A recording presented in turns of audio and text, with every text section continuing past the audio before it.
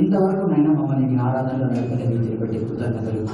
మరి ఈ శరీరమైన దీనిలోనైనా ప్రతి అవయవము నాకు ఇచ్చిన తలాంతను తండ్రి తను ఉపయోగిస్తూ నిన్ను గణపరచడానికి మహిమపరచడానికి ప్రయత్నిస్తున్న రీతిలో నీవు నాయన తృప్తిపడి మరి నాయన మమ్మల్ని దీవిస్తూ ఉండగా మేము దగ్గర చేస్తే నీకు నమ్మకంగా ఉండేటువంటి బిడ్డలుగా మరి నీ వాక్యమును ధ్యానించే వాడుగా నుంచుకోమని వేడుకుంటూ మరి నీ వాక్యమును ధ్యానించబోతూ ఉండగా మరి నాయన నీ యొక్క పరిశుద్ధాత్మ నిపుణులను అభిషేకమును దయచే ఈ స్థలంలోనైనా నీ అగ్ని ఉండగలిగినట్టుగా చూడు. మరి నాయన నన్ను నీ శిలువ చాటును మరుగుపరుచుకొని ఈ వాక్యమునైనా నీవు ఎవరితో ఏ విధంగా మాట్లాడాలనుకుంటున్నావు ఆ విధముగా నేను మాట్లాడమని నన్ను సైతం సంధించమని ఇదిగోనైనా నీవే మాట్లాడి జీవమును దయచేయమని యేసు నామమున వేడుకుంటున్నాము తండ్రి. ఆమేన్. దయచేసి అందరూ కూర్చునండి.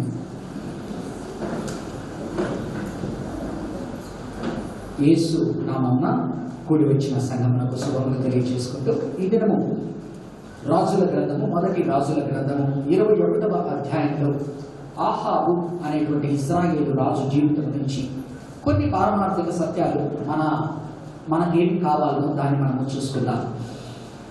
నాతో పాటు దయచేసి రాజుల గ్రంథము, 1 రాజుల గ్రంథము 21వ అధ్యాయం 21వ అధ్యాయం ధ్యానించేదానికన్నా ముందర ఆహాబును కనుక గమనించినట్లయితే ఉపోద్ఘాతంగా దేవుని ప్రజలు ఎంత కాదనుకున్నా కూడా ఆహాబు ఇజ్రాయేలు రాజు అయినప్పటికీ, అంటే యూదా రాజులు ఆయన ఇష్టమైన వారు అయినప్పటికీ, ఎందుకంటే దేవుడిని వెంబడించేవారు కనుక, ఆయన కృప చూపిన వారు కనుక, అయినప్పటికీ ఇజ్రాయేలు జనాంగం అని పేరు గాంచబడిన ఆ యొక్క 10 గోత్రాలకు చెందిన ఆహాబును కూడా తన వాడుగానే ఒప్పుకుంటున్నాడు. ఎంతవరకు వారిని చెరలోకి పంపించేంత వరకు కూడా ఆ రాజులు కూడా కృప ఇస్తూ విస్తరిస్తూ వస్తూ ఉన్నాడు. ఆ నేపథ్యంలో ఆహాబు రాజు యొక్క జీవితం కనుక మనం చూసినట్లయితే దేవుడు ఏదైతే చెయ్యి అని చెప్తాడో దానిని చేయకుండా దేవుని మనసును నొప్పించినట్లుగా చూస్తాం. ఉపోద్ఘాతంగా 20వ అధ్యాయం నాతో పాటు దయచేసి 20వ అధ్యాయం 42-43 వచనాలు చూడండి. 20వ అధ్యాయం 42-43. అప్పుడు అతడు యెహోవా సెలవిచ్చినదేమనగా, నేను శపించిన మనుష్యుని నీవు నీ చేతిలో నుండి తప్పించుకొని పోనిచ్చితివి గనుక వాని ప్రాణములకు మారుగా నీ ప్రాణమును, వాని జనులకు మారుగా నీ జనులను అప్పగింపబడుదురని రాజుతో అనగా, ఇశ్రాయేలు రాజు మూర్తి ముడుచుకొనిన వాడై కోపముతో షోమ్రోనులోని తన నగరునకు వచ్చాను. మనకి ఇష్టం లేదన్నప్పుడు, మనకు నచ్చని మాట్లాడినప్పుడు, మనం దాన్ని ఏమీ చేయలేనప్పుడు మనం మూతి ముడుచుకుంటాం, బాధపడతాం, అలుగుతాం, రకరకాలుగా మనం చూపిస్తాం. ఈ యొక్క ఆహాబు రాజు కనుక గమనించినట్లయితే 20వ అధ్యాయంలో దేవుడు అతనికి ఒక ఆజ్ఞ ఇస్తాడు. తన యొక్క శత్రువులైన సిరియన్లు ఆయన మీద దండెత్తుతున్నప్పుడు, ఆరాము సిరియన్లు వాళ్ళు ఎవరైతే దండెత్తుతున్నప్పుడు, బెన్హదాదు అనే రాజు దండెత్తినప్పుడు దేవుడు ఒక ప్రవక్త ద్వారా ఆహాబుతో మాట్లాడిపిస్తాడు. ఏమనంటే, నీవు వారితో యుద్ధం చేయి, నీవు వారితో గెలుస్తావు, వారిని సంపూర్ణంగా తుదముట్టించు అని చెప్తాడు. వారిని మొట్టమొదటిగా ఏమవుతుందంటే, కొంతవరకు గెలుస్తారు, వాళ్ళు పారిపోతారు. ఆ యొక్క బెన్హదదు రాజు వారు మరలా ప్రవక్త వచ్చి చెప్తాడు, ఈ యొక్క యుద్ధం ఇప్పటితో అయిపోలేదు, ఇంకొక సంవత్సరం అయిన తర్వాత మళ్ళా యుద్ధ సమయానికి అనుకూలమైన సమయంలో, యుద్ధ సమయంలో మరలా వస్తారు వాళ్ళు, కానీ నీవు మాత్రం వారిని చంపాలి అని చెప్తాడనమాట. చెప్పినప్పుడు ఆహాబు దేవుని మాటను పక్కన పెట్టి తన స్వంత ఆలోచనతో స్నేహం చేయడానికి ప్రారంభిస్తాడు. చూడండి ఒకసారి నాతో పాటు 20వ అధ్యాయం 14వ వచనం 13. ప్రవక్త అయిన ఒకడు ఇశ్రాయేలు రాజు అయిన ఆహాబు నద్దకు వచ్చి అతనితో ఇట్లనెను, యెహోవా సెలవిచ్చినదేమనగా, ఈ గొప్ప దండంతయు నీవు చూచితివే, నేను యెహోవానని నీవు గ్రహించున్నట్లు నేడు దానిని నేను నీ చేతికి అప్పగించితిని. ఇది ఎవరి చేత జరుగునని ఆహాబు అడుగగా, అతడు రాజ్యాధిపతులలో ఉన్న యవనుల చేత జరుగునని యెహోవా సెలవిచ్చుచున్నారని చెప్పాను. యుద్ధము ఎవరు ఆరంభం చేయవాలని రాజు అడుగగా, అతడు నీవే అని ప్రత్యుత్తరం ఇచ్చాను. అనగా ఆహాబు రాజు క్లియర్గా ఒక ఆజ్ఞ ఇస్తూ ఉన్నాడు దేవుడు. నీవు నీ మీదకి యుద్ధానికి వస్తారు, నీవే దాన్ని ప్రారంభించు, నీవు గెలుస్తావు అని చెప్తాడు. 21వ వచనం. అంతటా ఇశ్రాయేలు రాజు బయలుదేరి గుర్రములను రథములను ఓడించి సిరియనులను బహుగా హతము చేసెను. అప్పుడు ఆ ప్రవక్త ఇజ్రాయేలు రాజునొద్దకు వచ్చి, నీవు బలము తెచ్చుకొనుము, నీవు చేయవలసిన దానిని కనిపెట్టి ఉండుము, ఏడాది నాటికి సిరియా రాజు నీ మీదికి మరలా వచ్చునని అతనితో చెప్పాను. 23వ వచనం. అయితే సిరియా రాజు సేవకులు అతనితో ఈలాగు మనవి చేసిరి, వారి దేవతలు కొండ దేవతలు గనక వారు మనకంటే బలవంతులైరి. అయితే మనము మైదానమందు వారితో యుద్ధము చేసిన ఎడల నిశ్చయముగా వారిని గెలుచుదుము. 28వ వచనం. అప్పుడు దైవజనుడు ఒకడు వచ్చి ఇజ్రాయేలు రాజుతో ఇట్లనెను, యెహోవా సెలవిచ్చున్నదేమనగా, సిరియనులు యెహోవా కొండలకు దేవుడే గాని లోయలకు దేవుడు కాడని అనుకొందురు. అయితే నేను యెహోవానై ఉన్నానని మీరు తెలుసుకున్నట్లు ఈ గొప్ప సమూహమంతయు నీ చేతికి అప్పగించెదను. వారు ఎదురు ముఖాముఖులుగా 7 దినములు గుడారములు వేసుకుని ఉండిన తర్వాత 7వ దినమందు యుద్ధములకు కలిసికొనగా ఇజ్రాయేలు వారు ఒక్క దినమందే సిరియనుల కాల్బలము 1,00,000 మందిని హతము చేసిరి. తక్కిన వారు అవేకు పట్టణంలోనికి పారిపోగా ఆ చటనున్న యొక్క ప్రాకారము శేషించిన వారితో 27,000 మంది మీద పడెను. బెన్హదాదు పారిపోయి ఆ పట్టణమందు ప్రవేశించి ఆయా గదులలో చొరగా అతని సేవకులు, ఇజ్రాయేలు వారి రాజులు దయాపరులని మేము వింటిమి కనుక నీకు అనుకూలమైన ఎడల మేము నడుములకు గోనెలు కట్టుకొని తల మీద త్రాళ్లు వేసుకొని ఇజ్రాయేలు రాజులందుకు పోవుదుము అంటే పశ్చాత్తాప ధోరణి చూపిస్తూ మేము వెళ్ళిన ఎడల ఇజ్రాయేలు రాజులు కనికరము కలిగిన వారు మనల్ని క్షమిస్తారు, అతడు నీ ప్రాణం రక్షించునేమో అని రాజుతో అనగా రాజు అందుకు సమ్మతించెను. కావున వారు తమ నడుములకు గోనెలు కట్టుకొని తల మీద త్రాళ్లు వేసుకొని పశ్చాత్తాప చూపిస్తూ బాహ్యంగా ఇజ్రాయేలు రాజు వద్దకు వచ్చి, నీ దాసుడైన బెన్హదాదు దయచేసి నన్ను బ్రతకనిమ్మని మనవి చేయుటకై మమ్మల్ని పంపనని చెప్పగా అతడు, ఆహాబు, బెన్హదాదు నా సోదరుడు, అతడు ఇంకనూ సజీవుడని ఉన్నాడా అని అడిగాను. అప్పుడు ఆ మనుషులు సంగతి గ్రహించి అతని మనసు ఎలాగనున్నదో అది నిశ్చయముగా తిరిగి ఆ మాటను బట్టి బెన్హదాదు నీకు సోదరుడే అని చెప్పగా అతడు, మీరు వెళ్ళి అతన్ని తోడుకుని రండని చెప్పాను. బెన్హదాదు తన యొద్దకు రాగా అతడు తన రథము మీద అతనిని ఎక్కించుకొనెను. అంతటా బెన్హదాదు తమ తండ్రి చేతిలో నుండి నా తండ్రి తీసుకొనిన పట్టణములను నేను మరలా అప్పగించెదను, మరియు నా తండ్రి షోమ్రోను వీధులలో కట్టించుకొనినట్టు దమస్కులో తమ కొరకు తమ వీధులను కట్టించుకొనవచ్చును అని అతనితో చెప్పగా, ఆహాబు ఆ ప్రకారముగా నీతో సంధి చేసి నిన్ను పంపివేయుడని చెప్పి అతనితో సంధి చేసి అతనిని దేవుడు ఆహాబు రాజుకి ఇచ్చిన ఆజ్ఞ బెన్హదాదుని అతని సైన్యముని అంతమొందించమనగా, బెన్హదాదు ఎప్పుడైతే ఆ యొక్క ఫాల్స్ రిపెంటెన్స్ తో నాటకముతో వేషధారణతో ఆయన ముందరికి వచ్చినప్పుడు ఆహాబు అతనికి ప్రవేశం ఇవ్వడమే కాకుండా అవకాశం ఇస్తాడు లోపలికి చొచ్చడానికి. నా సహోదరుడు అన్నమాట తనే ఇనిషియేట్ చేస్తాడు. ఇనిషియేట్ చేసి ఏం చేస్తాడంటే ఆ యొక్క కాంప్రమైజ్ కి దిగుతాడు. ఏ రాజు అయితే యెహోవా యొక్క శక్తి బలము ఉండి ఆహాబు రాజును ముందుకు పోయేది చెయ్యి అన్నప్పుడు అన్యుల రాజులతో కలవడానికి ఇష్టపడతాడు, వారిని సహోదరులుగా ఎంచడానికి ఇష్టపడతాడు, వారితో వ్యాపార కలాపాలు చేసుకోవడానికి ఇష్టపడతాడు, బిజినెస్ డీలింగ్స్ చేసుకోవడానికి ఇష్టపడతాడు, ఒక పీస్ ట్రీటీ చేసుకుంటాడు. అంటే ఏం చేస్తున్నాడంటే దేవుడు ఎవరితో అయితే కలవద్దు అని చెప్తున్నాడో, ఎవరితో అయితే ఉండద్దు అని చెప్తున్నాడో, ఎవరి ఆలోచన విధానం నీవు కలిగి ఉండద్దు అని చెప్తున్నాడో వారితో ఇతను చేతులు కలిపినప్పుడు దేవుడు ఈ ఆజ్ఞను అతనికి పంపిస్తున్నాడు. కాబట్టి మన జీవితంలో ఇది నేర్చుకోవాల్సిన మొట్టమొదటి పాఠం ఏంటంటే దేవుడు మనల్ని చెయ్యొద్దు అని చెప్పిన పనులు కనుక మనం చేశాము అంటే అది మనకు ఆశీర్వాదకరము కాదు. ఆహాబు 21వ అధ్యాయం 1 నుండి 11 వచనాల్లో మనం చదవబడిన దానికి ఏం చేస్తాడంటే ఆయనను ఏదైతే చేయకూడదు అని చెప్తాడో అది చేస్తాడు. ఇప్పుడు చదివిన 20వ అధ్యాయంలో నీవు ఏది చెయ్యాలో చెప్పినప్పుడు దేవుని మాట వినకుండా తప్పుతాడు, ఏదైతే చేయకూడదు అని ధర్మశాస్త్రంలో ఉంటుందో ఆ పని చేయడానికి ఇష్టపడతాడు. కాబట్టి అందుకని నూతన నిబంధనలు కనుక చూసినట్లయితే పరిశుద్ధాత్మ దేవుడు చాలా చక్కగా పొందుపరుస్తాడు. ఎఫెసీయులకు రాసిన పత్రిక 4వ అధ్యాయం 30వ వచనంలో చూసినట్లయితే ఒకసారి చూడండి. 4వ అధ్యాయం ఎఫెసీయులకు రాసిన పత్రిక 4వ అధ్యాయం 30వ వచనంలో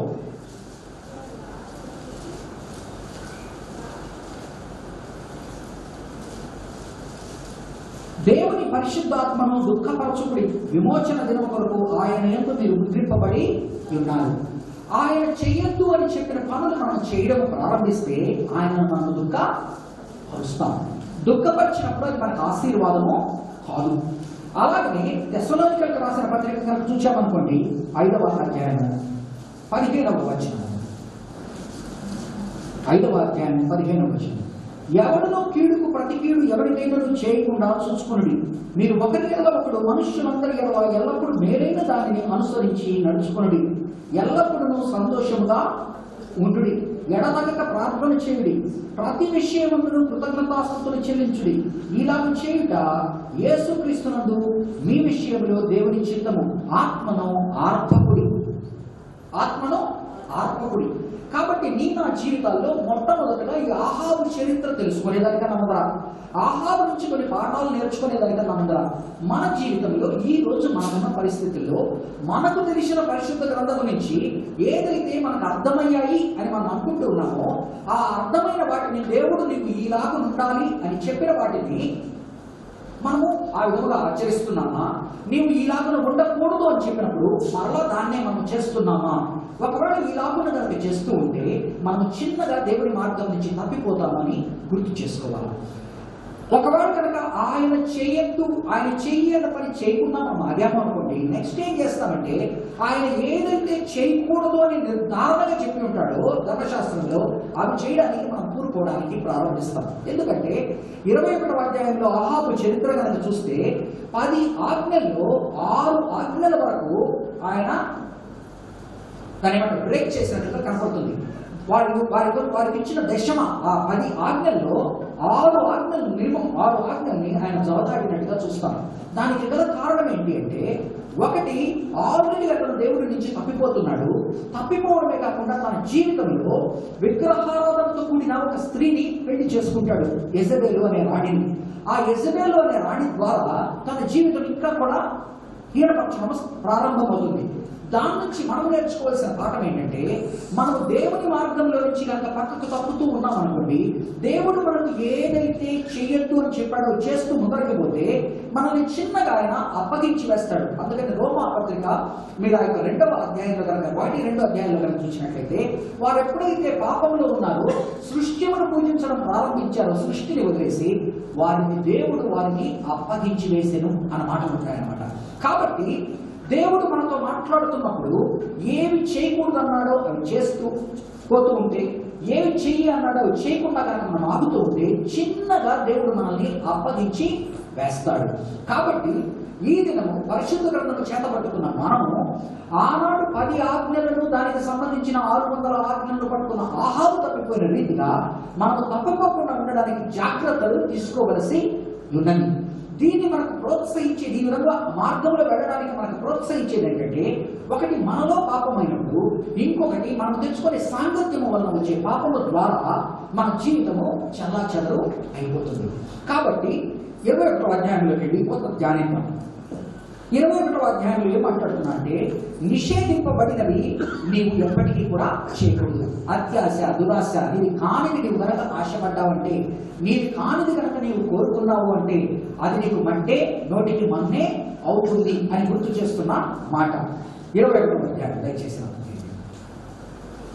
ఈ సంగతులు అయిన తరువాత యెజ్రెయేలులో షోమ్రోను రాజైన ఆహాబు నగరును ఆనుకొని యెజ్రెయేలు వాడైన నాబోతునకు ఒక ద్రాక్ష తోట కలిగి ఉండగా, ఆహాబు నాబోతుని పిలిపించి, నీ ద్రాక్ష తోట నా నగరును ఆనుకొని ఉన్నది కనుక అది నాకు కూర తోటకేమో, దానికి ప్రతిగా దానికంటే మంచి ద్రాక్ష తోట నీకు ఇచ్చేదను, లేదా నీకు అనుకూలమైన ఎడల దానిని క్రయమునకిమ్మని అడిగాను.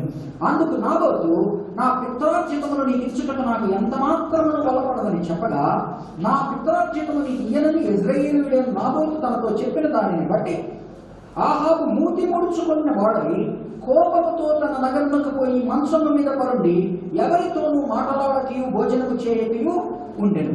అంతటా తన భార్య అయిన యెజబెలు వచ్చి, నీవు మూతి ముడుచుకున్న వాడవై భోజనము చేయక ఎందుకున్నావని అతని అడుగగా, అతను ఆమెతో ఇట్లనెను, నీ ద్రాక్ష తోట క్రయమునకు నాకేమో, లేక నీకు అనుకూలమైన ఎడల దానికి మారుగా మన యొక్క ద్రాక్ష తోట నీకు ఇచ్చదనని యెజ్రెయేలీయుడైన నాబోతుతో నేను చెప్పగా, అతడు నా ద్రాక్ష తోట నీకు ఇయ్యను జాగ్రత్తగా ఆలోచించండి. నాబోతుకి ఏమి ఇస్తానంటున్నాడు ఆహాబు? ఒకటి, ఆయన పిత్రార్జితాన్ని అడుగుతున్నాడు. ఆ పిత్రార్జితాన్ని పొందుకోవడానికి సరైన సుంకం కూడా ఇస్తానంటున్నాడు. అంటే ఎంతైతే దానికి అవుతుందో వెలగట్టి అంత కూడా ఇస్తానంటున్నాడు. కానీ నాబోతు దాన్ని ఇవ్వడానికి ఇష్టపడట్లేదు. ఎందుకు ఇవ్వడానికి ఇష్టపడట్లేదు? ఇజ్రాయేలీ జనాంగము ప్రకారము ఈ భూమి దేవుడిది. మనమందరము చాలా సార్లు స్థలాలు కొనుక్కున్నప్పుడు కానీ, స్థలాల్లో ఉన్నప్పుడు కానీ, ఈ భూలోకంలో నివసించేటువంటి వారంగా నాది నాది అనే మాటలు వాడుతూ ఉంటాం. పాత నిబంధనలో కనుక ప్రభువు వారికి ఇజ్రాయేలీ జనాంగానికి స్థలం ఇచ్చిన సమయంలో కనుక చూసినట్లయితే ఆయన అనే మాటలు ఏంటంటే, ఈ భూమంతయు నాది, మిమ్మల్ని నేను అద్దెకిచ్చిన వారుగా టెనెంట్స్ గా ఉంచుతున్నాను.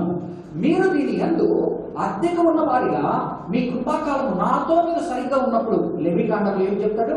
మీరు దీనికన్నా ముందర ఈ యొక్క కానాను దేశంలో ఉన్నవారు పలానా లాంటి తప్పులు చేశారు కనుక వారిని ఈ నేల వెళ్ళగక్కింది.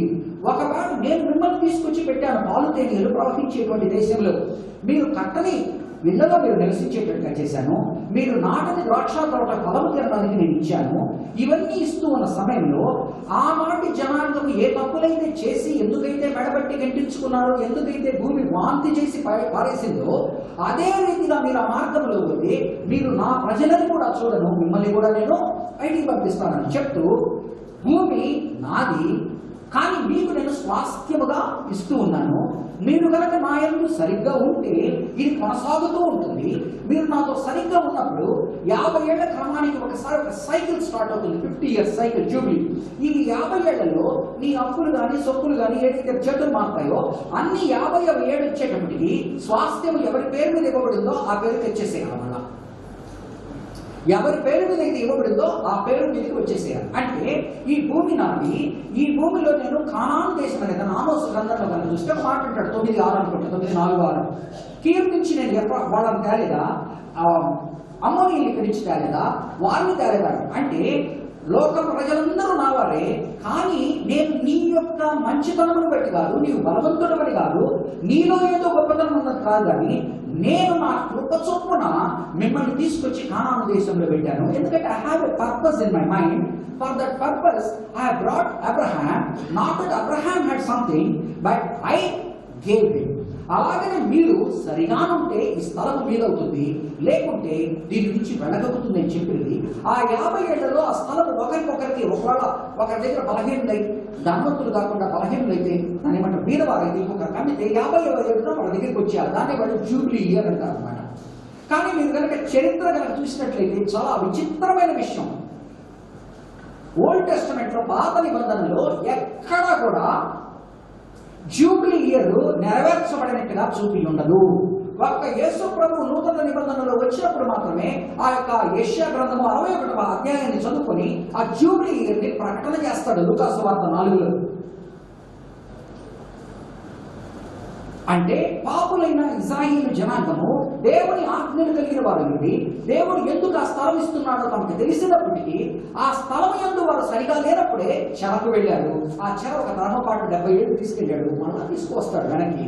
కానీ వాళ్ళకి రిపీటెడ్ గా ఇచ్చే మాట ఏంటంటే, మీరు నా యందు సరిగ్గా ఉంటే ఈ స్థలంలో మీరు ఉంటారు, మీరు నా యందు సరిగ్గా లేకపోతే ఈ స్థలము మీది కాదు, ఇది నాది, నేను ఎవరికి కావాలంటే వాళ్ళకి ఇచ్చుకోవచ్చు అనే మాటలు మాట్లాడతాడు. కాబట్టి పిత్రార్జితం గనక, నాబోతుకి ఇవ్వబడిన పిత్రార్జితం గనక, స్వాస్థ్యం గనక అతను ఎవరికి అమ్మడానికి ఇష్టపడట్లేదు.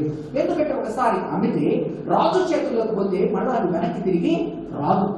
కాబట్టి ఒక్కసారి వచనాలు మీరు చదివి వినిపిస్తే మీరు దాని లోతు అర్థమవుతుంది. ఒక్కసారి నాతో పాటు దయచేసి లెవికాండము 25వ అధ్యాయము 23వ వచనం జాగ్రత్తగా మనసు పెట్టి వినండి ఈరోజు సందేశాన్ని. 25వ అధ్యాయము 23వ వచనం. భూమిని శాశ్వత విక్రయము చేయకూడదు, ఆ భూమి నాదే, మీరు నా యొద్ద కాపురం ఉన్న పరదేశులు, మీ స్వాస్థ్యమైన ప్రతి పొలము మరలా విడిపింపబడినట్లుగా దానిని అమ్ముకొనవలెను. Every 50 years it should return back to the main owner. Numbers సంఖ్యాకాండము 36వ అధ్యాయము 7వ వచనం. 36వ అధ్యాయము 7వ వచనం. ఇశ్రాయేలీయుల స్వాస్థ్యము ఒక గోత్రములో నుండి వేరొక గోత్రములోనికి పోకూడదు. ఇశ్రాయేలీయులు ప్రతివాడును తన తన పితరుల గోత్ర స్వాస్థ్యమును హత్తుకొని ఉండవలెను. ఆహాబు చూస్తే వేరే గోత్రం. నాబోతు చూస్తే వేరే గోత్రం. కాబట్టి నాబోతు కనుక అది ఇచ్చాడు అంటే ఇంకొక గోత్రంలోకి వెళ్ళిపోతుంది. అన్నిటికన్నా ముఖ్యమైనది యెహెజ్కేలు గ్రంథము 46వ అధ్యాయము 18వ వచనం. 46వ అధ్యాయము జనులు యెహెజ్కేలు గ్రంథం ఒకసారి అర్థం చేసుకోవాలి. యెహెజ్కేలు గ్రంథంలో ఆ యొక్క కొత్త ఆలయం కట్టబడుతున్నప్పుడు ఆ కొత్త ఆలయంలో ఇచ్చేటువంటి స్పెసిఫికేషన్స్ అర్థం ఏంటంటే, పాత నిబంధనలో సొలొమోను సమయంలో కట్టబడిన ఆలయంలో చాలా తప్పులు జరుగుతుండేవి, చాలా అరాచకాలు జరుగుతూ ఉండేవి. కనుక ఆ ఆలయాన్ని ఆయన రిమూవ్ చేసిన తర్వాత రానున్న దినాల్లో కట్టబోయే ఆలయం ఎలాగ ఉండాలని చెబుతూ, దానిలో ఒకనాడు రాజులు ఎలాగైతే రాకూడని మార్గంలో రావడం ప్రారంభించారు, అన్యులు ఎక్కడైతే కూర్చోకూడదు, రకరకాలుగా జరుగుతున్నప్పుడు యెహెజ్కేలు గ్రంథంలో ఆ యొక్క ఆలయ కట్టడం గురించి ఆయన ఇచ్చిన బ్లూ ప్రింట్స్ అర్థం ఏంటంటే, ఇది చూసినప్పుడు ఆ రాజుకు, ఆ పెద్దలకు, ఆ ప్రజలకు నేను పరిశుద్ధుడనని అర్థమవుతుంది. ముందు ఉన్నట్టుగా వారు ఉండకుండా జాగ్రత్తగా ఉండడానికి నేను ఇది ఇస్తున్నాను. ఇప్పుడు నాతో పాటు చూడండి, యెహెజ్కేలు గ్రంథము 46వ అధ్యాయము 18వ వచనం. జనులు తమ స్వాస్థ్యమును అనుభవింపకుండా అధిపతి వారి భూమిని ఆక్రమింపకూడదు. నా జనులు తమ భూములను విడిచి చెదరిపోకుండానట్లు అతడు తన భూమిలో నుండి తన కుమారులకు భాగమనియవలెను. ఒకవేళ రాజుకు అంత ఇష్టముంటే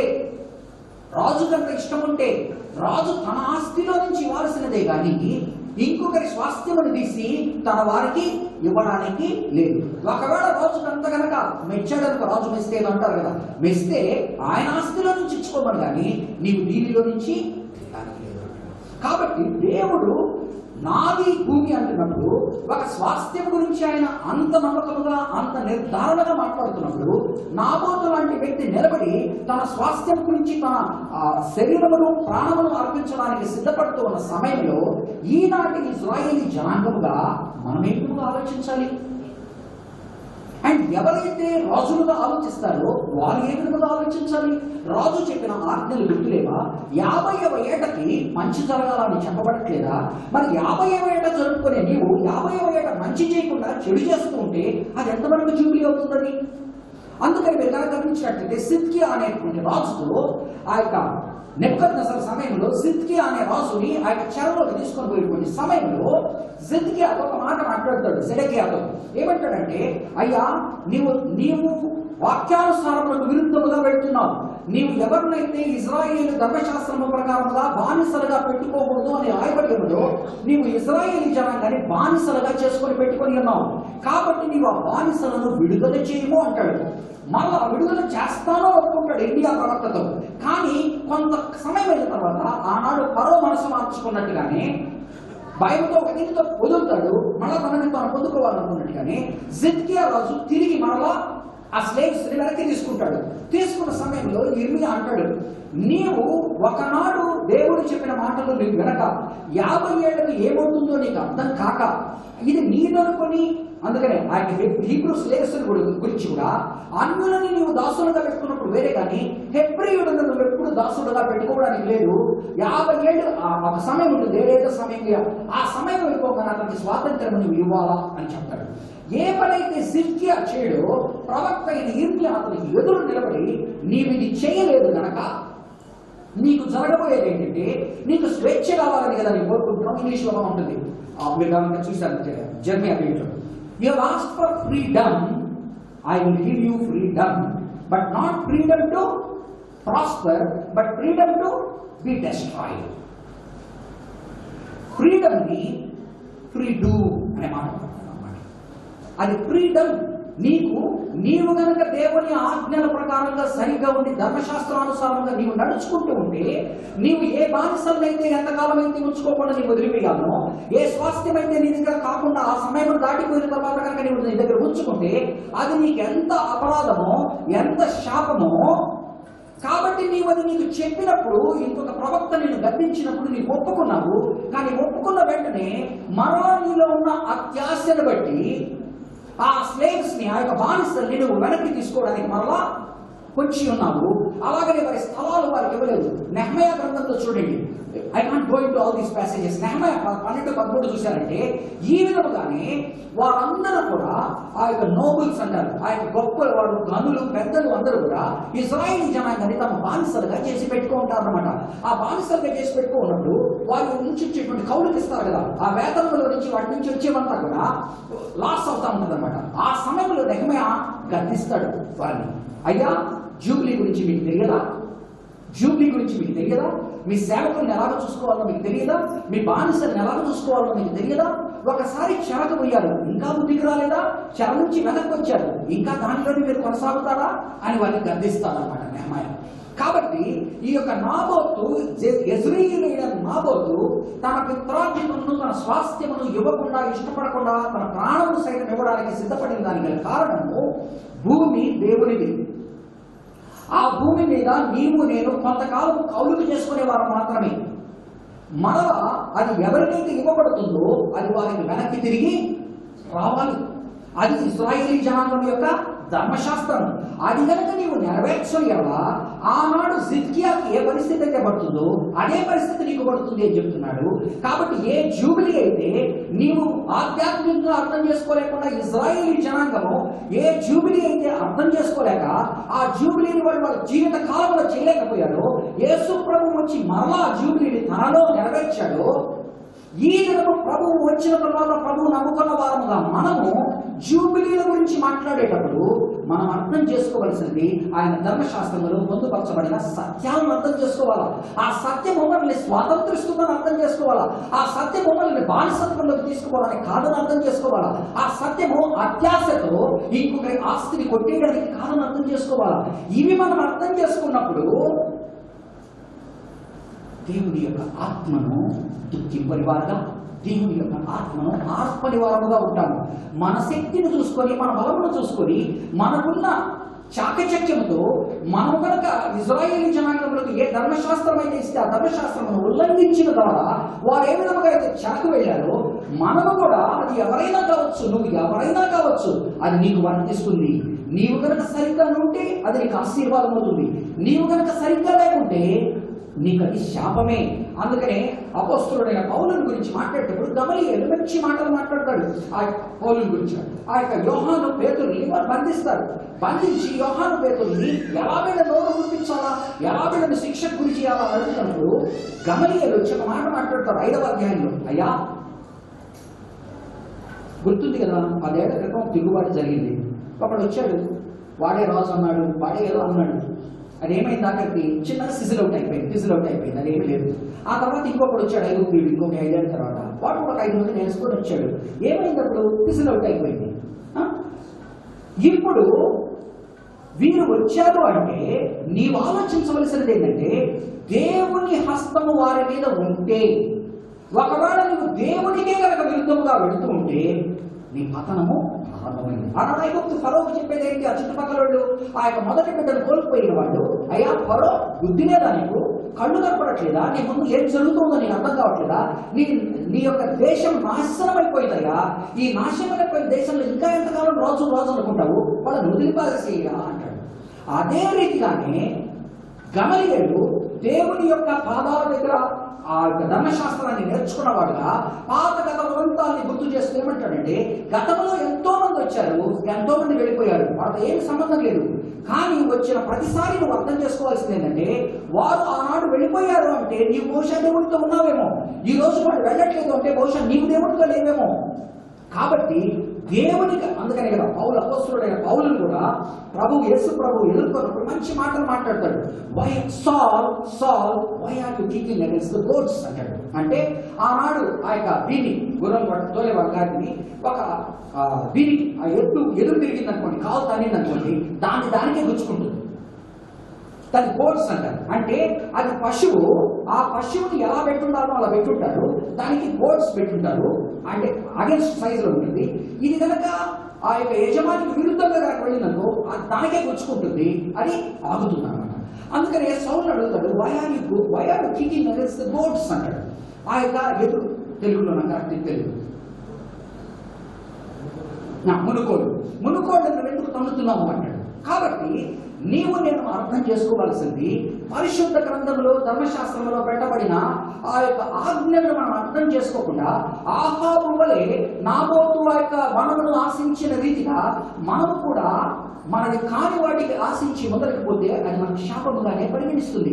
ఒకనాడు దావీదు కూడా ఆ పని చేయడానికే కోరుకుంటాడు. కానీ నాతాను ప్రవక్త వచ్చి అతన్ని గద్దించినప్పుడు అతను అర్థం చేసుకుంటాడు. అందుకనే ఎన్నిసార్లు దావీదు గురించి చెప్పుకున్నా తక్కువ కాదు. దావీదులో ఉన్న మహా గొప్ప ఇదేంటంటే ఆయన ముందరికి పాపం వచ్చినప్పుడు తనని తాను తగ్గించుకొని ఆ పాపమును ఒప్పుకోవడానికి ఇష్టపడతాడు. సౌలు కనుక చూసినట్లయితే ఆనాడు ఫరోలాగా ప్రతిసారి నేను పాపం చేశాను, తప్పు చేశాను, నా కొరకు ప్రార్థన చేయని అడుగుతాడే కానీ మారు మనస్సు ఉండదు. కాబట్టి నీవు అర్థం చేసుకోవాల్సినది ఉత్త మాటలలో మార్పు ప్రయోజనం లేదు. నీ పరివర్తనలో మార్పు ఉండాలి. ఆనాడు ఏ విధముగా అయితే ఆ ఫరో చక్రవర్తి కానీ వారు బయటికేమో మా నాశనం అయిపోతున్నామయ్యా, నేను వదిలేస్తామయ్యా, పంపించేస్తాం, కానీ నా కొరకు ప్రార్థన చేయాలి అనేవాడు తరచు.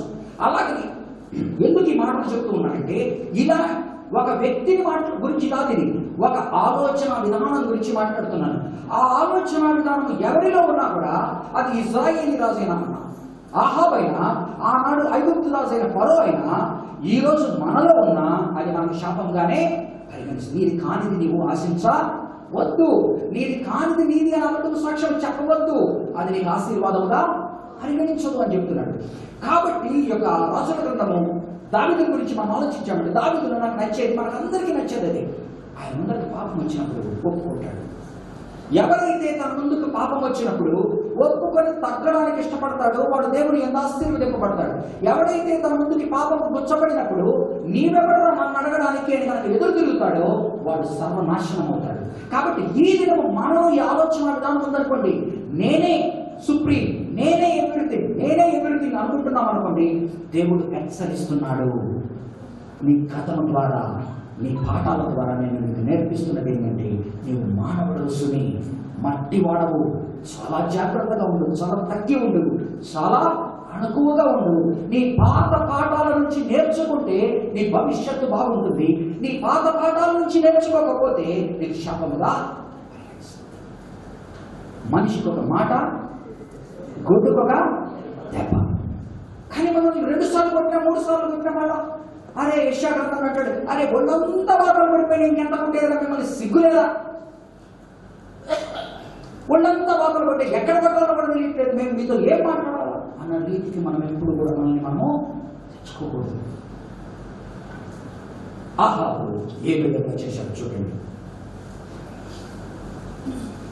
21వ అధ్యాయం 7 నుంచి 16 వరకు చూసామంటే దేవుడు లేని ప్రజలు దుష్టత్వంలో దేవుని ప్రజలను ఏ విధంగా నడిపిస్తాడు అంటే ఆహాబు దేవుడు కలిగిన వాడు, ఏదో ఒక విధంగా ఇజ్రాయేలు దేవుడు ఆయన పరిచయం. యెజబెల్కి ఇజ్రాయేలు దేవుడు తెలియదు. కానీ అక్కడ లీడర్ ఎవరు, బాస్ ఎవరు? ఆ ఇంట్లో ఆహాబు బాస్ కాదు. ఆహాబుకి ఏదైనా కోపం వస్తే ఇంటికి వచ్చి ముందు ముడుచుకొని కూర్చునేవాడు. నడిపిస్తున్నది ఎవరు? అమ్మ యెజబెల్. కాబట్టి క్యారెక్టర్ అది అర్థం చేసుకోండి. మనము కూడా పురుషులు అనుకున్న మనందరం కూడా మనల్ని మనం అప్పుడప్పుడు తరచు చూసుకుంటుండాలా. Who is running the show? Not that we should run the show. We have to understand what is happening because the Bible has enshrined principles in the Bible in such a way that you are warned by it and you are delivered from it. చూడండి 21వ అధ్యాయం 7వ వచనం.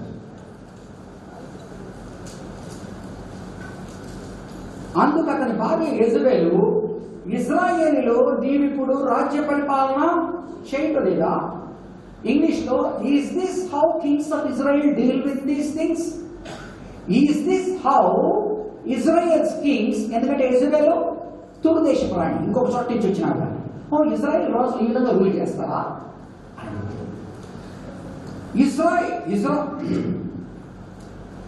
ఇజ్రాయేల్లో నీవిప్పుడు రాజ్య పరిపాలనను చేయటం లేదా? మగవాడిని రెచ్చగొట్టాలంటే ఏమీ పర్లేదు, చాలా ఈజీ, ఎక్కువేం పర్లేదు మగవాడిని రెచ్చగొట్టాలి. ఇజ్రాయేలులో నీవిప్పుడు రాజ్య పరిపాలన చేయటం లేదా? లేచి భోజనము చేసి మనస్సులో సంతోషముగా ఉండుము. నేనున్నాను కదా నీకు, ఏం భయం, ఎంత ఆదరణ. భాగ్య ఆదరణ ఇవ్వాల్సిందే, మంచి విషయాల్లో ఆదరణ ఇవ్వాలా.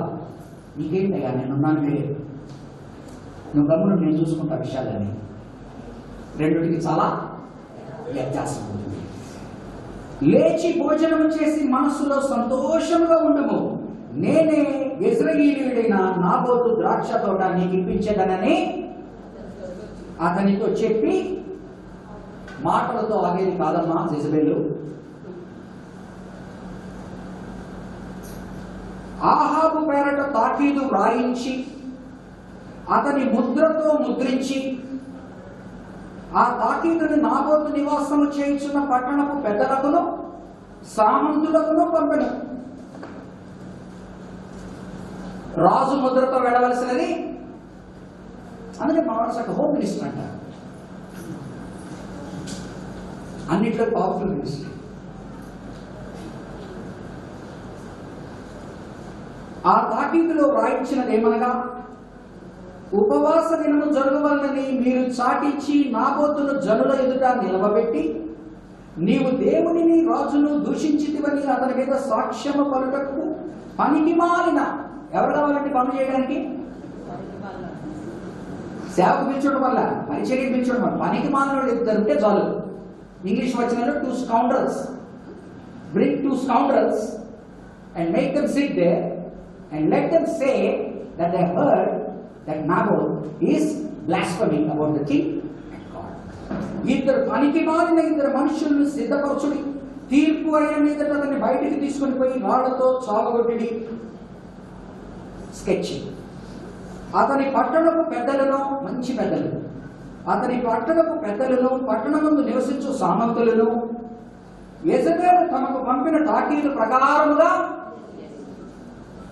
కొల్లు తప్పకుండా. ఏమేమి జరుగుతుంది? నాకెందుకన్నా వాక్యం నవ్వుతూ చెప్పడం ఇష్టం ఉండదు. ఏం జరుగుతుంది చూడండి.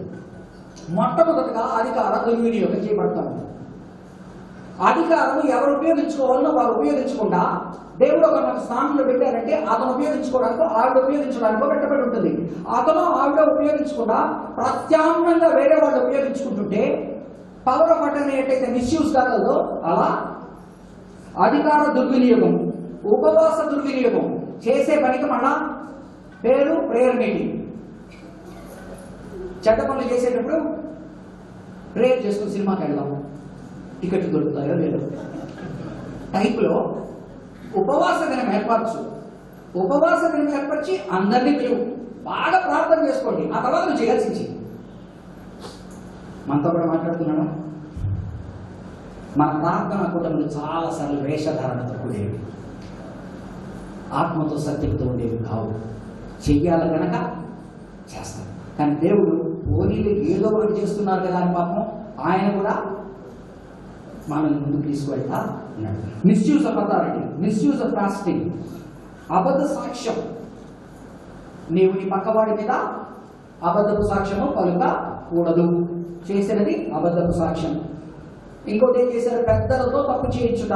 రాజు తప్పు చేసిన వాడైతే ఎప్పుడు కూడా దుష్టుడు ఒక్కడే చేయడు, మనకు అందరికీ తెలిసిందే. He always wants company. Alone what he does, he can do only some things, but he always needs company. కాబట్టి ఏం చేస్తున్నారు? ఆ పెద్దలని, సామంతులని, అంటే complicity in the evil. A king has become హ్యాండ్బెగ్గర్, a queen has become the king, and the queen is running the kingdom in such a way that misusing the authority in such a way that she is taking it to destruction. A loss అయితే, ఏ ధర్మశాస్త్రంలో ఏవైతే చెప్పబడి ఉన్నాయో చేయొద్దని అన్నింటినీ చేస్తుంది. అబద్ధపు సాక్ష్యము పెద్దలు తనతో కలిపింది. దుర్వినియోగం, ఆ యొక్క దైవ దూషణ అనేటువంటి లా, బ్లాస్ఫమీ లాని దుర్వినియోగం వచ్చింది. అతను ఏమి అనకుండానే అతన్ని, ఆ తర్వాత ఒక అన్యాయంగా ఒక అమాయకుడిని హత్య చేయించింది. ఆ తర్వాత మౌనముగా ఆహాబ్ గారు గమనించారనుకోండి, without any compulsion, without any remorse, he goes. చూడండి, చదువుతాడు. ఎట్లనగా వారు ఉపవాస దినము చాటించి నాబోతును జనుల ఎదుట నిలువబెట్టిరి. అప్పుడు పనికి మాలిన ఇద్దరు మనుషులు సమాజంలో ప్రవేశించి అతని ఎదుట కూర్చుండి, నాబోతు దేవునిని దేవుని రాజును దూషించినని జనుల సమక్షమున నాబోతు మీద సాక్ష్యము పలుకగా వారు పట్టణము బయటికి అతన్ని తీసుకుని పోయి రాళ్లతో చావగొట్టిరి.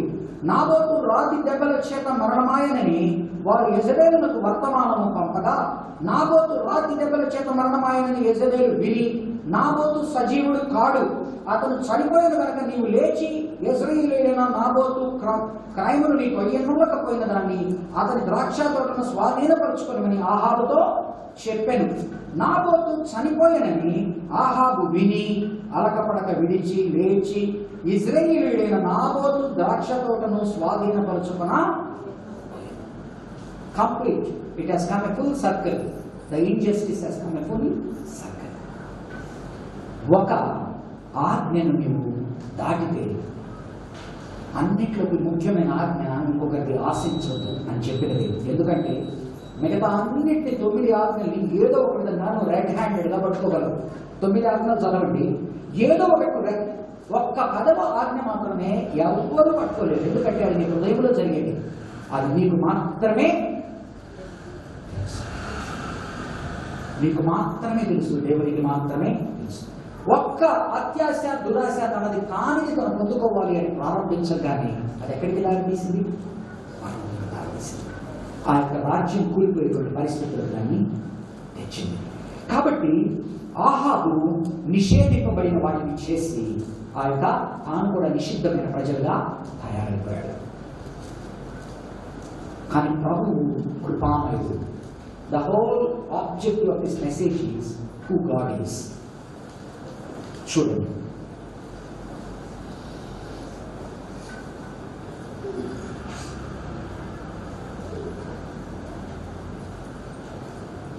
చదువుతాను. దేవుడి యొక్క వాక్కు ఏ విధంగా ప్రవక్త ద్వారా వస్తుంది, ఆ వాక్కుని ఆహాబు ఏ విధంగా స్పందిస్తాడు, యెజెబెలు ఏ విధంగా స్పందించదు. అప్పుడు యెహోవా వాక్కు తిష్బీయుడైన ఎలీయాకు ప్రత్యక్షమై ఇలాగూ సెలవిచ్చెను, నీవు లేచి షోమ్రోనులో ఉన్న ఇజ్రాయేలు రాజు అయిన ఆహాబును ఎదుర్కొన్నట్టుకై బయలుదేరు. ప్రవక్తకి ఆజ్ఞ ఇవ్వబడింది. ఏం ఆజ్ఞ? అతను రాజు అయినా పర్లేదు, ఎవరైనా పర్లేదు, నువ్వు ఎదుర్కోవడానికి వెళ్ళు. అతడు నాబోతు యొక్క ద్రాక్ష తోటలో ఉన్నాడు, అతడు దానిని స్వాధీనపరుచుకునబోయెను. నీవు అతనిని చూచి ఇలాగూ ప్రకటించుము. ప్రవక్త పని ప్రకటించుట మాత్రమే. ప్రవర్తన పరివర్తన మార్చుకోవలసినది విన్నవారి మీద ఆధారపడి ఉంటుంది. వారిని మార్చేటువంటి గుర్రాన్ని నీటి దాకా తీసుకువెళ్ళవలవు, నీరు తాగించలేవు. నీకు చెప్పవలసిందంతా చెప్పగలం. ఆ ఇన్ఫర్మేషన్ ని పెర్కలేట్ చేసి డెసిషన్ తీసుకోవలసిన వాడు నీవు. అయ్యా అమ్మ, మనం అర్థం చేసుకోవాలి, మనం తీసుకోవాలి. ఎవ్వరు మన చేత డెసిషన్ తీపించలేరు. యెహోవా సెలవిచ్చినదేమనగా, దీన్ని స్వాధీనపరుచుకున్న వల్లని నీవు నాబోతును చంపితివి కదా. యెహోవా సెలవిచ్చినదేమనగా, ఏ స్థలమందు కుక్కలు నాబోతు రక్తమును నాకెనో ఆ స్థలమందు కుక్కలు నీ రక్తమును నిజముగా నాకునని అతనితో చెప్పాను. అంతటా ఆహాబు ఎలియాని చూచి, ఈ మాటలు అండర్లైన్ చేసి పెట్టుకున్నాను, రెడ్ లో గ్రీన్ లో, నాకు చాలా ఇష్టం. నా పగవాడ నీ చేతిలో నేను చిక్కబడితినా? అబ్బా, నీకు దొరికానా? నా పగవాడ నీ చేతికి చిక్కుతున్నా. ఏలియా ఏమంటున్నాడు? నా చేతికి దొరికావల్లా. ఏమంటున్నాడు చూడండి. అని పలుకుగా ఏలియా ఇట్లనెను, యెహోవా దృష్టికి కీడు చేయుటకు నిన్ను నీవే అమ్ముకుని ఉన్నావు కనుక ఐఎమ్ నథింగ్. నా చేతిలో దొరికేదానికి మించిపోయేదానికి ఏమీ లేదు. అదే యెజెబెలమ్మ భయపడితే ఆహాబు 300 కిలోమీటర్లు పరిగెత్తాడు. ఏలియా చేతుల్లో ఏమీ లేదు. ఏమంటున్నాడు?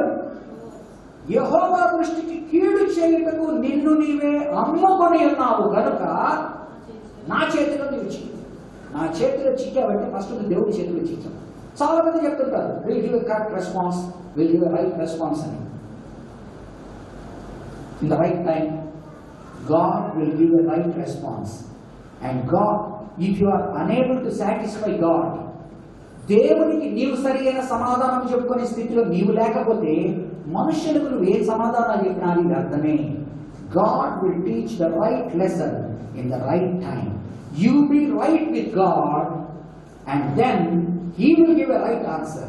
If you are not right with the God, whatever answer, fitting reply you want to give, it will come back to you only.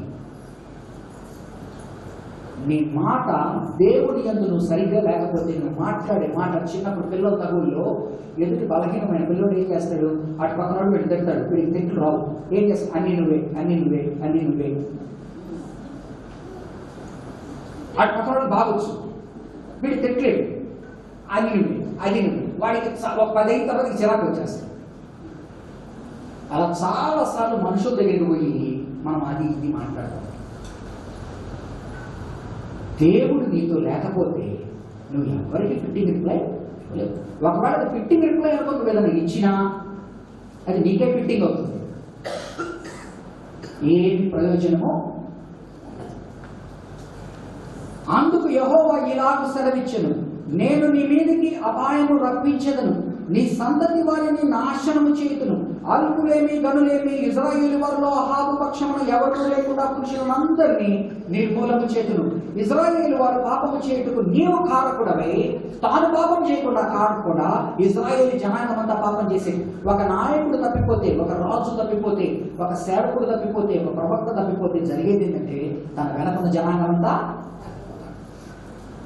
కనుక నాబోతు కుమారుడైన యెరోబాము కుటుంబమునకును అర్యా కుమారుడైన అయేషా కుటుంబమునకును నేను చేసినట్లు నీ కుటుంబమునకు చేయదని యెహోవా సెలవిచ్చుచున్నాడు. మరియు యెజబెలును గురించి యెహోవా సెలవిచ్చున్నదేమనగా, యెజ్రెయేలు ప్రాకారము యొద్ద కుక్కలు యెజబెలును తినివేయును, పట్టణమందు చొచ్చు ఆహాబు సంబంధికులు కుక్కలు తినివేయును, బయట భూమిలో చొచ్చు వారికి ఆకాశ పక్షులు తినివేయునని చెప్పను. తన భార్య అయిన యెజబెలు ప్రేరేపణ చేత, ఇవి నా బైబిల్లో నేను అండర్లైన్ చేసుకున్నాను, తన భార్య అయిన యెజబెలు ప్రేరేపణ చేత యెహోవా దృష్టికి కీడు చేయ తను తాను అమ్ముకొనిన ఆహాబు వంటి వాడు ఎవ్వడును లేడు. ఇశ్రాయేలీయుల ఎదుట నిలవకుండా యెహోవా వెళ్ళగొట్టిన అమోరీయుల ఆచార రీతిగా విగ్రహములను పెట్టుకుని అక్కడ బహువేయముగా ప్రవర్తించెను. ఆహాబులో ఉన్న పాపం ఏంటి? He is evil in God's site. He has caused Israel people to do evil. And అది ఎంత ఎలా జరిగిందన్నాడు? యెజబెలు ప్రోత్సాహంతో ప్రేరేపణతో జరిగిందంటున్నాడు. ఐడోలేటర్స్ ప్రాక్టీసెస్. ఫస్ట్ ఆఫ్ ఆల్ అసలు దేవుడు లేని ప్రజానికంతో తన చేతులు కలపబట్టి జరిగినవి. అయినప్పటికీ దేవుడు కృపామయుడు కనుక ఆహాబు స్పందిస్తాడు. చూడండి 27 నుంచి 29 వరకు చదువుతాడు. ఆహాబు ఆ మాటలు విని తన వస్త్రములను చింపుకొని గోనెపట్ట కట్టుకొని ఉపవాసముండి గోనెపట్ట మీద పరుండి వ్యాకులపడుచుండగా, ఆహాబు ఆ మాటలు విని తన వస్త్రములను చింపుకొని గోనెపట్ట కట్టుకొని ఉపవాసము నుండి గోనెపట్ట మీద పరుండి వ్యాకులపడుచుండగా, యెహోవా వాక్కు తిష్బీయుడైన ఏలీయాకు ప్రత్యక్షమై ఇలాగు సెలవిచ్చెను. ఆనాడు హిజ్కియాను బాగవుతుందా అని ఎవరి ద్వారా పంపించాడు? హిజ్కియాతో మాట్లాడచ్చురా? యెషయా యొక్క ద్వారా మార్గానికి రాగానే యెషయాను పోయి వెళ్ళి హిజ్కియాతో మాట్లాడు. ఇక్కడ కూడా ఆహాబుతో మాట్లాడచ్చు కదా? ఎవరితో మాట్లాడుతున్నాడు? ప్రవక్తతో మాట్లాడుతున్నాడు. ప్రవక్తను వెళ్ళి మాట్లాడు. He has got the right order. ఆహాబు ఆ మాటలు విని తన వస్త్రములను చింపుకొని గోనెపట్ట కట్టుకుని ఉపవాసం ఉండి గోనెపట్ట మీద పడి వ్యాకులపడుచుండగా, యెహోవాకు తిష్బీయుడైన ఏలీయాకు ప్రత్యక్షమై ఈలాగు సెలవిచ్చెను, ఆహాబు నాకు భయపడి వినయముగా ప్రవర్తించుట చూచితివా?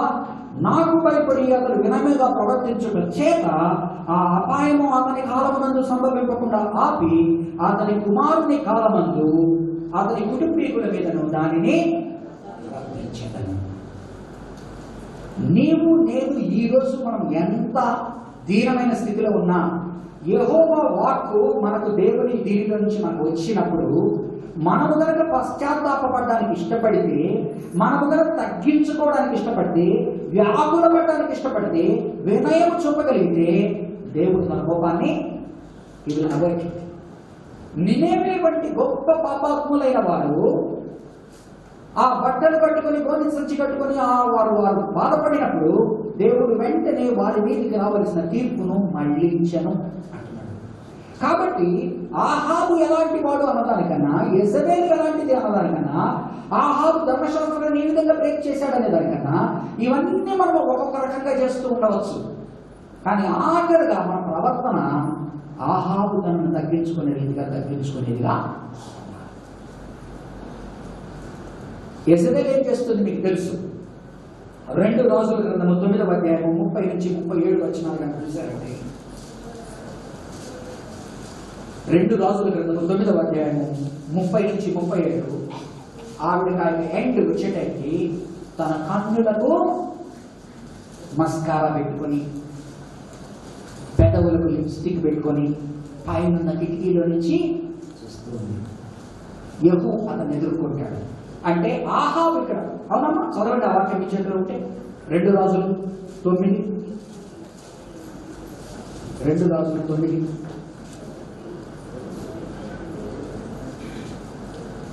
9:30. యెహూ 315వ పేజీ. యెహూ యెజ్రెయేలు ఊరికి వచ్చిన సంగతి యెజబెలుకు వినబడెను కనుక, ఒక పక్కన భర్తని కోల్పోయి ఉన్నది విధవరాలు, దేవుడు తన భర్తను శిక్షించి మరణము పొంది ఉన్నాడు కనుక ఆమె తన ముఖమునకు రంగు పూసుకొని శిరోభూషణములు ధరించుకొని కిటికీలో నుండి కనిపెట్టి చూచుచుండగా యెహూ గుమ్మము ద్వారా ప్రవేశించెను. ఆమె అతనిని చూచి, నీ యజమానుని చంపినవాడా, తను చంపిన మాట మర్చిపోయింది, నీ యజమానుని చంపినవాడా, జిమ్రీ వంటి వాడా, నీవు సమాధానముగా వచ్చుచున్నావా? మనం చేసే తప్పులు మనకి ఇంకెవరైనా ఎత్తి చూపిస్తే కానీ అర్థం కాదు. ఏమంటా ఉంది, నాబోతును అంత కర్కశంగా చంపిన వ్యక్తి తన యజమాని అయిన యాహోబుని చంపాడు, ఆహాబును చంపాడని, నీ యజమానిని చంపినవాడా, జిమ్రీ వంటి వాడా, అలాంటి వాడా, ఇలాంటి వాడా. మనం ఎన్నిసార్లు మాట్లాడాలి, మన పాపం మర్చిపోతాము, ఎదుటి వాడిలో ఉన్న పాపాన్ని ప్రస్ఫుటంగా చూస్తాము. మన పాపం ఎప్పుడు మనకు కనపడదు, ఎదుటి వాడిలో ఉన్న పాపం ప్రస్ఫుటంగా మనకు కనపడుతుంది. మనలో ఎంతైతే ప్రవక్త ధోరణి ఉందో అది ఇంకా ప్రస్ఫుటంగా కనపడుతుంది. దానికి తగ్గట్టుగానే మన నోరు కూడా ఇంకా బాగా పనిచేస్తుంది. కానీ మన పాపమును మనము చూసుకోవాలి. ఒకవేళ మన పాపమును మనం చూసుకోగలిగిన ఎడల, పశ్చాత్తాప హృదయంలో దేవుడి దగ్గరికి వెళ్ళగలిగిన ఎడల, దేవుడు మనల్ని క్షమిస్తాడు, దేవుడు మనల్ని తిరిగి ఆశీర్వదిస్తాడు. నువ్వు ఎలా ఉన్నావో అన్నది ముఖ్యం కాదు. ఈ వాక్యం నీ దగ్గరికి వచ్చిన తర్వాత నువ్వు ఎలాగో స్పందిస్తున్నావు, ఆ స్పందనతో దేవుని కొరకు తగ్గడానికి ఇష్టపడితే లేదు అనుకుంటే ప్రార్థన చేసుకుంటాం. పరిశుద్ధమైన దేవాలయం నీ కృప కలిగిన హస్తాలకు ఆహాబు యెజబెలు యొక్క ఇంటర్ప్లే మధ్య తండ్రి, నీవు నాయన ధర్మశాస్త్రం బ్యాక్డ్రాప్లో ఉంచుకుని నీవు మాతో మాట్లాడిన మాటలను బట్టి నీకు కృతజ్ఞతాస్తుతులు తెలియచేసుకుంటూ, నాబోతు మీద ఎలాంటి అబద్ధపు సాక్ష్యం అయితే పలకబడి ఆయన చనిపోయాడు, అదే రీతిగా ఆయన మా ప్రభువును రక్షకుడైన యేసు ప్రభువు మీద ఇలాంటి నేరాపరుడు ఇలాంటి దోషములు ఏదైనా పెట్టబడి ఉన్నాయి, కానీ ఆయన నోరు తెరిచి మాట్లాడలేదు. దాన్ని బట్టి నీకు కృతజ్ఞతాస్తుతులు తెలియచేసుకుంటున్నాను దేవా.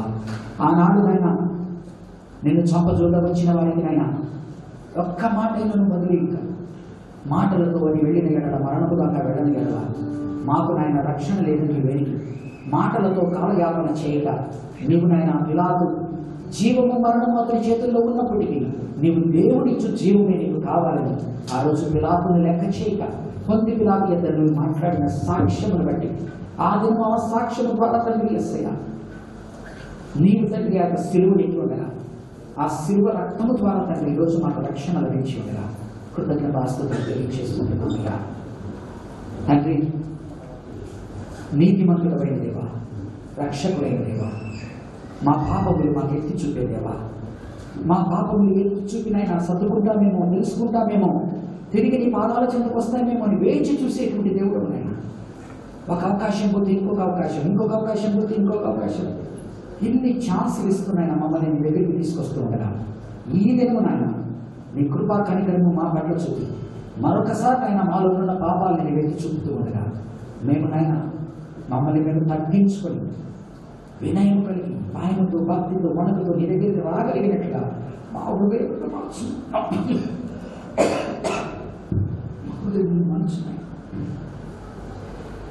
సహాయం దయచేయనా. నీ దగ్గరికి రాకుంటే నాశనమైనా నీ సహాయం దయచేయలేవా. ధర్మశాస్త్రం తెలిసిన రాజు తప్పు చేస్తుండగా, పరిశుద్ధ గ్రంథం తెలిసిన మేమునైనా తప్పు చేస్తుండగా మమ్మల్ని క్షమించమని వేడుకుంటున్నాం. ఎందువల్ల ఇది జరుగుతుందో ఒకసారి గుర్తించగలము, ఒకసారి గుర్తించలేము. కానీ ప్రభు వీటన్నింటి అందు నీ ఆత్మ నడిపింపులు దయచేసిన ఆయన నీ బిడ్డలు కనుక మమ్మల్ని వదలక చేపట్టుకుని నీ దగ్గరకు ఆకర్షించుకోమని, మమ్మల్ని క్షమించమని, నీ రాజ్య వ్యాప్తి కొరకు, ఘనత కొరకు, మహిమ కొరకు నన్ను మమ్మల్ని మా సంఘంలో వాడుకోమని, దుష్టుని దూరంగా వచ్చి కంచె వేసి మమ్మల్ని కాపాడమని ప్రభువును రక్షకుడు అయిన యేసుక్రీస్తు నామమున ప్రార్థన వేడుకుంటున్నాను తండ్రి. ఆమేన్.